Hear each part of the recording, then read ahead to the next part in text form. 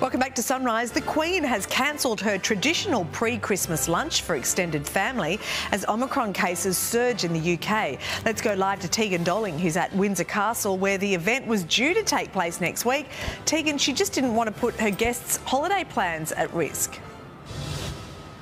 Good morning, Mon. It's an unfortunate case of deja vu for the Queen. She has had to cancel her pre-Christmas lunch again this year, and it was going to be held here at Windsor Castle. This is where she's been spending most of her time for work as well as play during a lot of the pandemic. Now, she has had to cancel, as you said, because she doesn't want to put her family at risk. And this is usually a really big traditional family affair. We see around 50 family members attend this lunch every year, including Charles and Camilla, as well as most of the Queen's other children, her grandchildren and her great-grandchildren. Now, it is usually held at Buckingham Palace. Unfortunately, last year as well, she had to cancel because of COVID. And this year, the Queen has also decided just to take those precautionary measures because of the spike in cases that we're seeing here at the moment.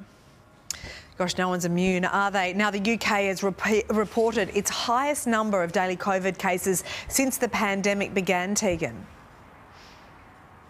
It has. So today we had a daily record number of cases. We reached around 88,000 cases here across the UK, and Boris Johnson actually went into a vaccination centre. He's wanting Britons to all come out and get their booster shots.